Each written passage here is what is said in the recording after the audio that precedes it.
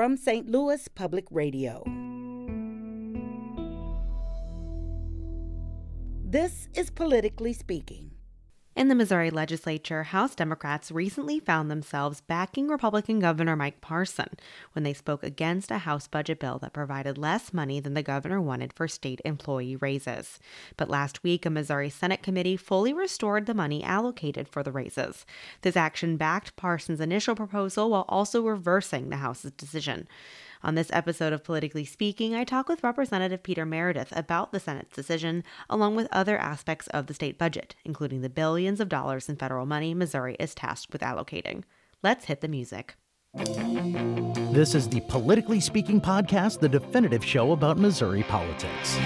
We have to talk about things that matter to people. I've tried to bring that same aggressive iconoclast style with me to the United States Senate. I think my district is a model for the state. We put Missourians first. You just kind of have to find the common ground with people. I believe that this district deserves someone who represents their values. After I came back to St. Louis, I started thinking that I could have a bigger role on the change that I wanted to make.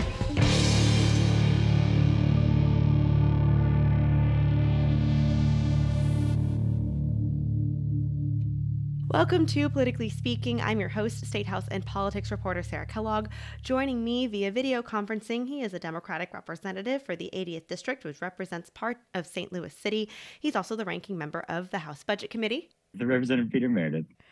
Thank you so much, Representative, for joining us on this snow day, ice day. It's snowing here. I know it's not snowing yet in St. Louis, yeah? No, not yet. Still just rain here. Before we get started, would you just quickly talk about your district and remind our listeners where it is?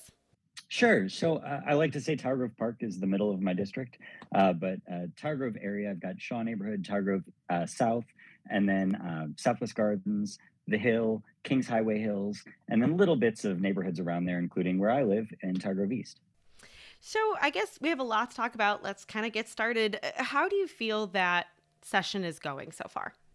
Well, it's an unusual session, to say the least. Of course, I think the main story of it is that the Senate is completely dysfunctional right now, not able to pass anything, not really even able to have a normal conversation on the floor, because about half the Republican caucus is fighting really pretty viciously with the other half of the Republican caucus. And, you know, it's this constant fight of who's far enough to the right. So that's sort of putting a damper on a whole lot of action in session so far. And even on the House side, I would say we're moving pretty slowly, doing a lot less, maybe in part because of the inaction over in the Senate. But I think also just in part because a lot of the leadership hasn't really figured out what their plan is for the session.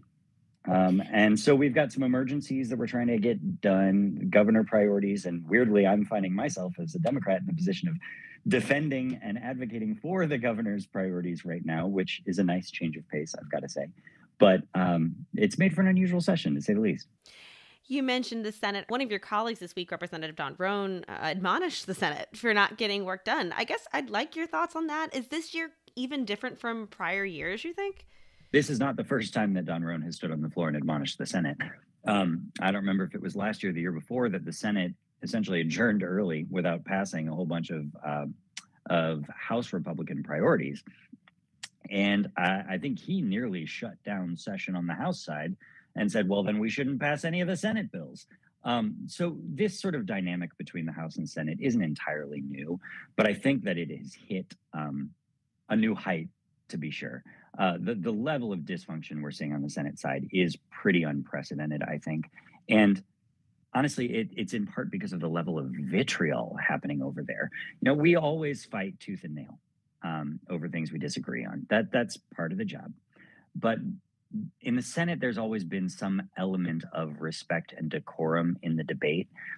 And right now, when they've got the folks from the Conservative Caucus literally attacking the staff that work for people, that's always been off limits. And using the kind of language that has generally not been acceptable over there, we're seeing it just kind of fall apart. And so I think those in the House that are trying to keep working, for whichever reasons, I mean, frankly, for policies I hate or policies that I strongly agree with, they're just trying to do their jobs. And they're looking over at the Senate saying, are you kidding me? You guys can't even vote on a bill? We're a month and a half in, and you talked about this a little bit already, but do you feel the legislature is where it needs to be right now? Oh God, no. Well, look, I'm in a super minority. Ideologically, I'm far from the majority, and so I've never thought our legislature is where it ought to be. I mean, Missouri is at the bottom of the list of states on so many important metrics now. I mean, everything from economic measures like the least GDP growth of all of our neighboring states in the last few years, population stagnation, but things like infant and maternal mortality were the worst. We've got the lowest funding of schools of any state in the country. We've got the lowest paid teachers. We've got the lowest paid state workers. All across the board, we're falling behind. And so I would say that is because of a legislature that is not meeting the needs of the people. It's a legislature too focused on undoing votes of the people, weakening democracy, not taking federal dollars and using them for things like Medicaid expansion. But this year, again, it's a different kind of not where we're supposed to be, because it's not just, yeah, ideologically, I don't agree with where they are, but functionally. Functionally, we're not really operating as a functional government. We're barely getting by. And honestly, this conversation we're having right now about pay of state employees, I think exemplifies that problem. And so we got a long way to go to be where we ought to be as a legislature right now. You've given a nice little preview of like all of my topics that I want for the episode. So that's kind of a little sneak peek. I know I'm hitting you with a lot of predictive questions, but with what you've seen, do you think a lot's going to get done this year? Yeah, so I will never try and predict the Senate. I have learned that that's a bad idea. I will work with them and try and get their help with a lot of things that we agree on, but predicting them, that said, historically, the Senate breaks down a lot. I don't think we've seen it happen to this degree, but almost always they find a way to break through the gridlock and then pass a whole bunch of things I don't like, usually. A whole bunch of really awful things for our state end up getting through. I think that's a likely scenario. There's also a more optimistic scenario in my mind where the breakthrough happens where they realize they have a governing bipartisan majority. And maybe it happens with this pay plan here at the beginning, or maybe it happens with the governor's budget request, where they say, you know what, we're done letting the conservative caucus hold us hostage. And we're going to start just passing things that we have a bipartisan agreement on. Even if it's not the Republicans agreeing, we have a majority that can get it done. That's my optimistic approach. And, we see the women of the Senate really take the lead in that often, where they stood and held the floor last week in a really powerful way of saying, this is not how we have to behave, guys. We'll see if that actually leads to any change. Now then, alternatively, there really is a scenario where they just can't get along enough to pass anything. And we see mostly gridlock and mostly bills just die. And hopefully, if that happens, we at least get through some of the really necessary things that we have to get through, like the budget. But frankly, there's a scenario where even that doesn't happen. And I sure hope that's not where we are. So let's get into the budget. We'll start with the emergency supplemental, which is the first of two supplemental bills that the legislature is, going to pass. The Senate amended the House version of this emergency supplemental. The biggest change is that it restores the funding for the state worker plan back to what Parson proposed, which is around, $7 million more.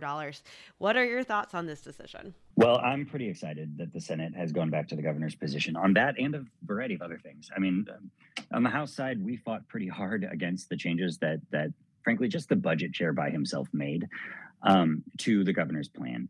That big change on the pay plan was it took about $8 million out of the governor's pay plan.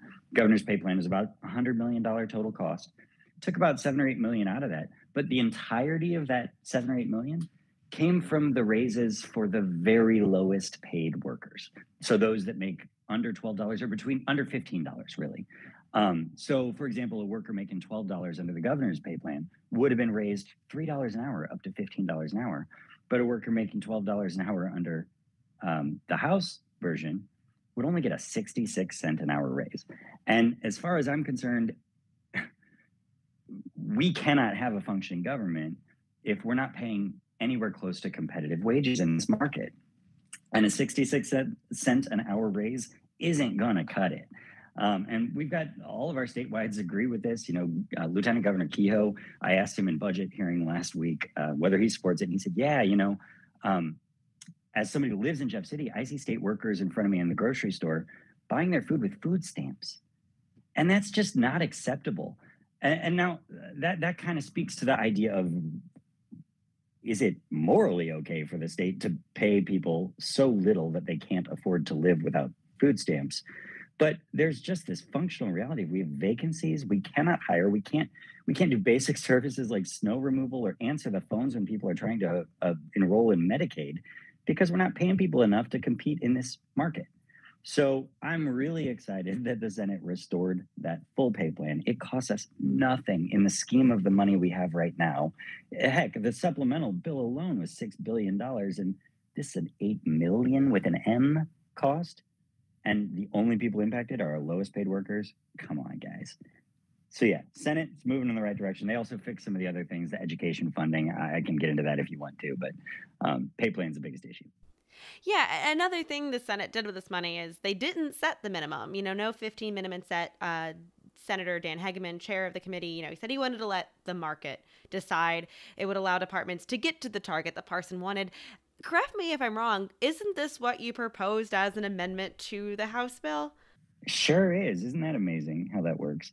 It's exactly what I said on the floor on the House side. And to be honest, I mean, the governor's proposal didn't actually say in the budget $15. It said a raise to a baseline wage and a 5.5% above that.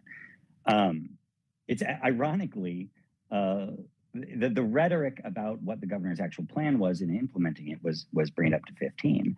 But what the House members that didn't like was this idea of mandating a minimum wage. But of course, the amendment that they did actually did put $15 an hour and $12 an hour as the minimum wages for workers in our state, depending on which job they're in. So they were actually creating the very minimum wage that they said they were against. But yeah, it was nice to see the Senate point out the same thing I was pointing out on the House side when I tried to restore this. I'm taking out that language. They have the flexibility. They can take back the minimum wage, the 15 base that they're trying to raise it to. If in 3 months they don't think they need that, they don't have to. We're not forcing it. But this idea of we shouldn't mandate what state departments pay was just the funniest thing to me. But that's literally what our budget does every year, mandates what salaries are. Do you expect pushback from the House on this change? How much, and what do you think the outcome might be?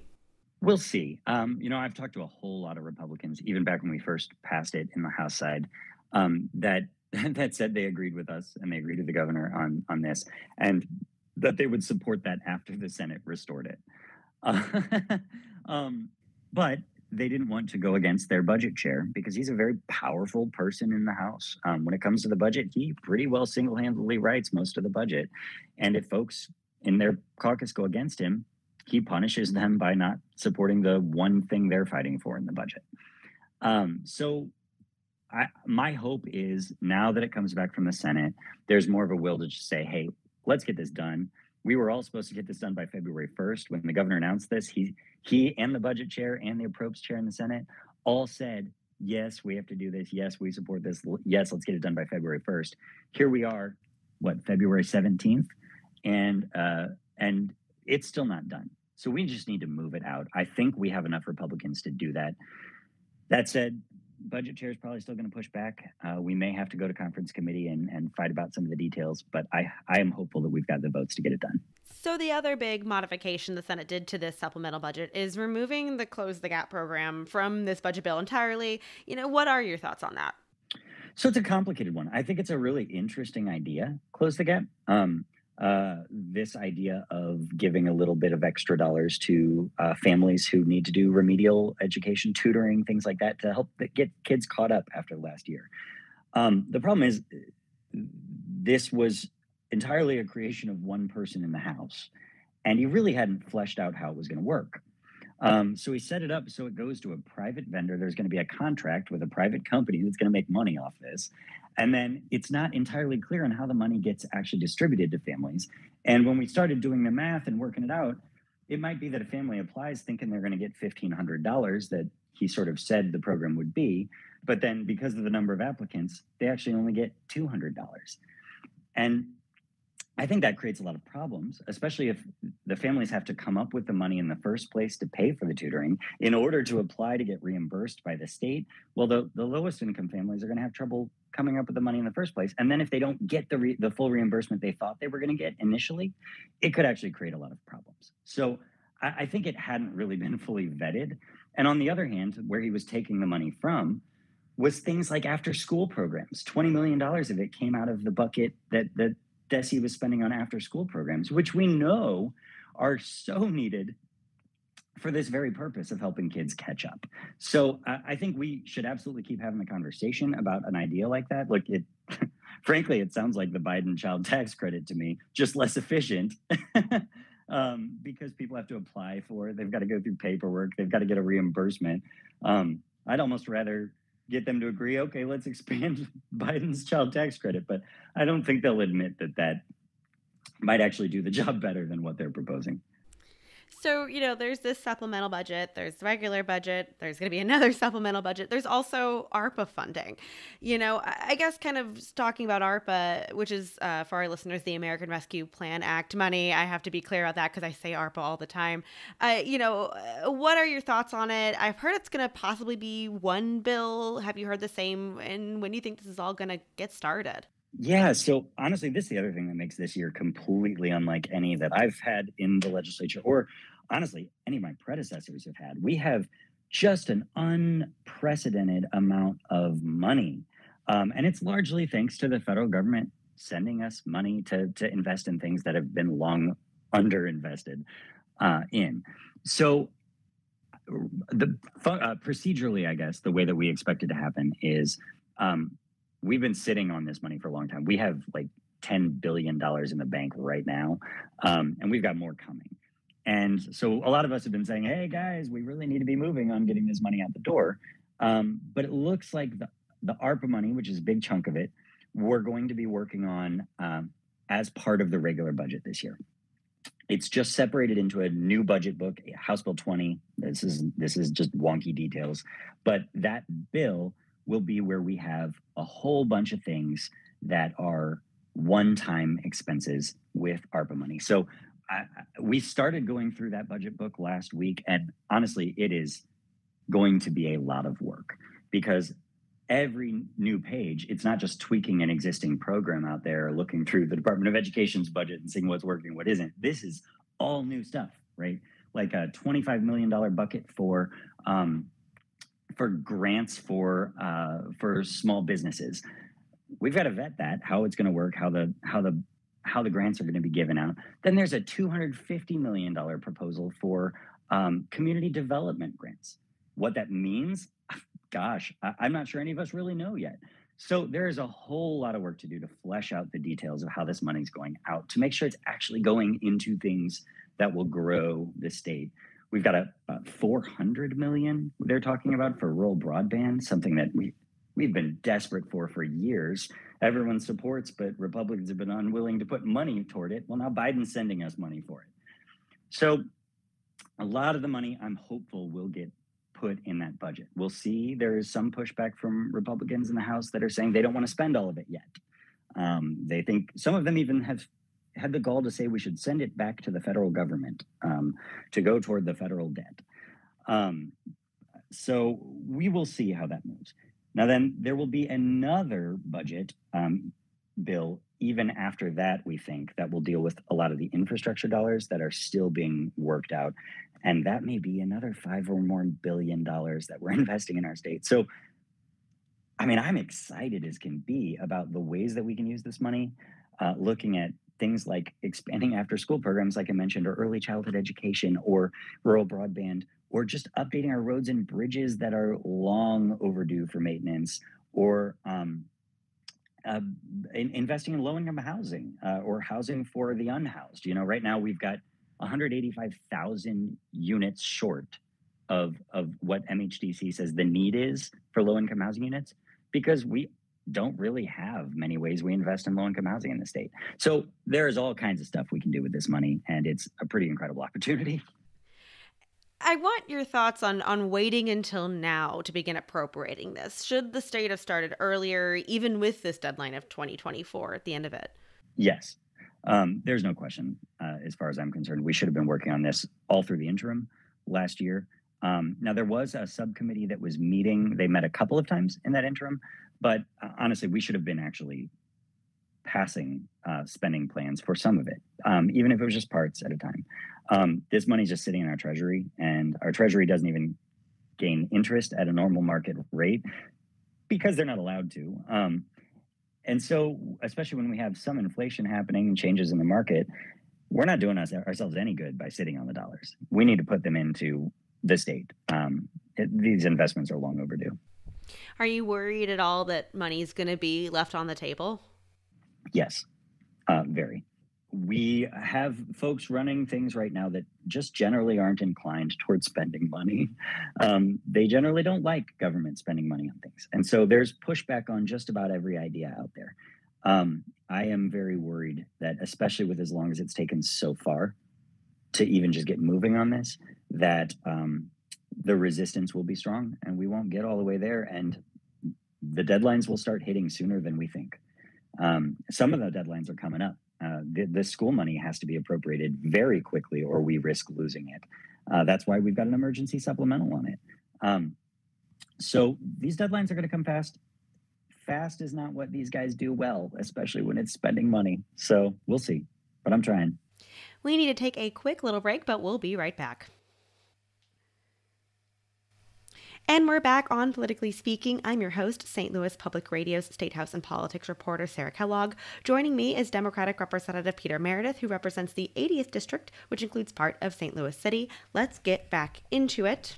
So I want to talk about constitutional amendments, because that seems to me to be a bulk of what the House is kind of addressing right now, either perfecting or advancing. I want to start with, and you mentioned it earlier, initiative petition amendments.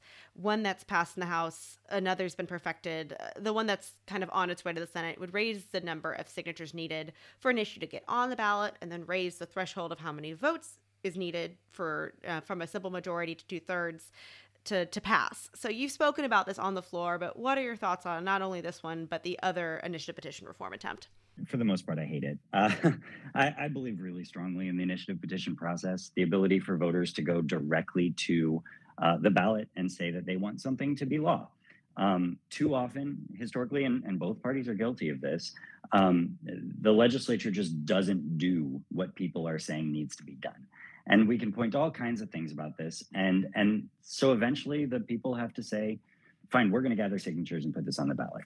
And unfortunately, the current majority doesn't like that very much.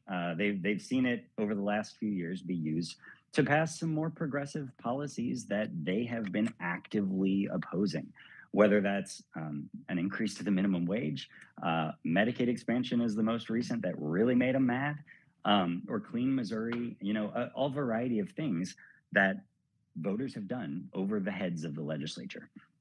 Now, I think it's gotten more extreme because now a lot of this has had to be done as constitutional amendments.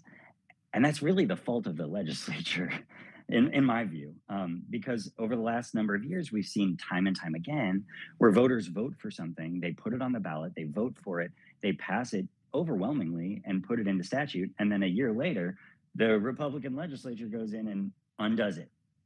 And so voters started to say, well, fine, I guess we're going to have to put this in the Constitution so that you can't undo it without us getting to vote for it again. And so that's what started happening. That's what happened with Medicaid expansion most recently. That really upset the GOP. They've spent over 10 years now actively fighting against Medicaid expansion. Year after year, we've said this is our number one priority for the state, and they have voted it down. So when the people went over their heads and did this, they said, all right, we're done. We're not dealing with ballot initiatives anymore. And now they're trying to pass things that will make it harder for voters to do that. Whether it's just the conversation of should it be so easy to amend our Constitution, which there's a valid conversation to be had there, I think, if not for the problem that they have caused. Or should they just make it harder entirely for voters to do anything without the legislature's approval? And I find those far more offensive, personally. I won't ask you to predict what the Senate's going to do, but let's say, this particular proposed amendment does make it through the legislature. Do you feel that it'll be an uphill battle for people who do want this to make it tougher for initiative to get on the ballot to get voters to vote for it? Yes. So I think when voters are asked an honest question about this, voters believe in the ability for them to make decisions without the legislature. I mean, voters on both sides of the aisle get frustrated with the legislature and want to be able to pass things that way. I think the challenge is what they keep doing is trying to come up with ways to put things on the ballot that frankly try to trick voters. Most recently, yesterday, we saw one perfected in the House that would make it virtually impossible for a ballot initiative to ever pass successfully. Virtually impossible. I mean, you might as well just take it away entirely. But they do it in a way that the way it'll be worded on the ballot, to a lot of people at the first glance, is going to sound like common sense, where it says, shall the Constitution be amended so that a majority of registered voters is required to pass a ballot initiative? Well, most people are going to hear that and at first go, well, isn't that the case? I'm a majority of voters. The change that they're making is it's a majority of the total number of registered voters in the state. That's 2.1 million right now. Now, even in our peak elections, like Trump's election last year, or 2 years, whatever, the presidential race, we had 3 million people, a new record high, 3 million people turn out to vote. Even in that election, that means it would have taken a 70% vote in order to pass one of these ballot initiatives. But to make matters even worse, the governor has the ability to schedule these elections for whenever he wants. So just like Medicaid expansion, he intentionally put it on the August ballot instead of the November ballot because it would be lower turnout and they thought they had a better chance of beating it then. Well, if they have to get 2.1 million people to vote yes in order to pass it, he can schedule it for any election he wants when there aren't even 2.1 million people turning out to vote, let alone voting yes. So we could have 100% vote at the ballot, but because it's a low turnout election, they say, well, still doesn't pass. Effectively, they're making it so that it doesn't exist. But they're wording it in such a way, like I said, that they think voters might actually vote for it. In other cases, they put things on the ballot like the first two questions sound simple and popular. And then the third question they word in a confusing way, but it's the thing they really care about. And that's the thing that voters don't like. Well, let's get into that one, which is this Medicaid constitutional amendment. I know that's the one you're referring to. So, this constitutional amendment, it's been perfected. It hasn't passed the House yet. But, do you just kind of want to talk about this proposed amendment and what it would do? Well, they just won't give up. This Medicaid expansion fight, that's what this is all about with this ballot stuff, like I said. And this one, the same guy, Cody Smith, the budget chair, that convinced them to try and defund Medicaid expansion in violation of the Constitution last year. The Supreme Court unanimously said, no, you can't do that, which is what we told them on the floor all along. And now he's saying, well, even now he's going to try yet again, now that Medicaid expansion is the law, and undo it at the ballot and basically take out the words that the voters put in last time. But in addition to that, he takes two things that really don't belong in the Constitution, especially according to folks that don't think we should be amending the Constitution so much, and putting them in there in order to make the question one that voters might actually pass. And that is, first, they mess with this unusual situation we have where we reimburse hospitals for some of the times that they treat mostly kids from out of state that are on Medicaid. They're only using federal dollars. They're only using the taxes that hospitals pay for this purpose. But it allows them to put a question on the ballot that just says, shall Medicaid benefits only be eligible or be paid for Missouri residents? Well, most Missouri people are going to say, oh, yeah, we shouldn't be spending Medicaid dollars. If they were told all the details, they might not agree with that. But that question sounds more palatable. Then they've got this long thing about work requirements, which we all know in truth just work to kick people who are working off of Medicaid.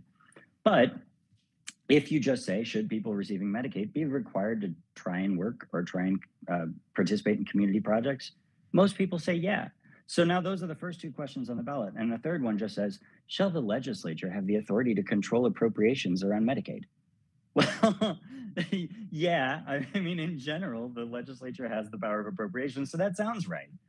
But what they mean by it is, can we undo the language you just put in requiring us to fund Medicaid expansion? And so it's this intentionally deceptive language to try and get voters to undo what we just voted for, all in an effort to take healthcare away from people. So I want to move on to kind of just the last kind of section, goals in general. So are you still optimistic about this session? In this job, I have found I swing wildly between hopeless optimism and hopelessness. Really. Some days I really feel like there is so much good we can do this year, especially when I see that the governor has a really pretty reasonable budget he's put forward. He's looking to invest all these dollars that we have in ways that I strongly agree with. There's probably a lot more I would want, but there's a lot of good that can be done there. And there's a lot of bipartisan agreement on a lot of that stuff. So that makes me very optimistic. Other days, I see the power of the sort of right-wing propaganda that is getting further and further out there and really managing to hold hostage the good stuff and control the agenda on passing the bad stuff. So some days I fall back into, frankly, why do I bother? Some days that is definitely the question I'm asking myself. But other days, I see good things happen. I see us manage to, even on little things like getting the Department of Social Services to stop kicking people off of Medicaid because of false information about them moving out of state. This was a big thing that was happening a couple of weeks ago. And because a number of us raised the issue and contacted them, they halted it. So there's good stuff that happens even outside of legislation that we do. And the fact that the department worked with us on that and listened and responded gives me a lot of hope. In previous years, we haven't necessarily had departments that are that responsive. And it's a sign of a little bit more bipartisanship and reasonableness in some areas of government, at least. So, yeah, I'll fall on the side of optimism. What are some bills that you have an eye on, both things that are making you really excited or even things that are maybe making you apprehensive? Well, I'll say most of my excitement is around the budget. I'm not seeing a lot of hope for the bills that I believe the strongest in. Maybe the one with the best chance would be legalizing cannabis. That's something that I've been pushing for since I was first elected. I really don't think we should be locking people up for using marijuana. I think it's been a huge problem of over-incarceration and kind of turning people into criminals over something that shouldn't be. There does seem to be a lot of momentum, bipartisan momentum for the first time I've seen, in getting behind a legislative change on that. We'll see. I'm not very excited about the measure that is gathering signatures to go on the ballot for that. So I'm hopeful that maybe we can get ahead of it for a change and actually pass something. We don't do that very often. But aside from that, I would say I'm mostly concerned about bills like the bills that make it harder to vote or make it harder to get a ballot initiative passed, or bills that are censoring teachers and saying they can't teach racism. I think those are some of the biggest things. There's also school funding issues that I really worry about. There's a huge push for privatization of our schools that is about defunding our public schools. And I'm very worried about a lot of that this year.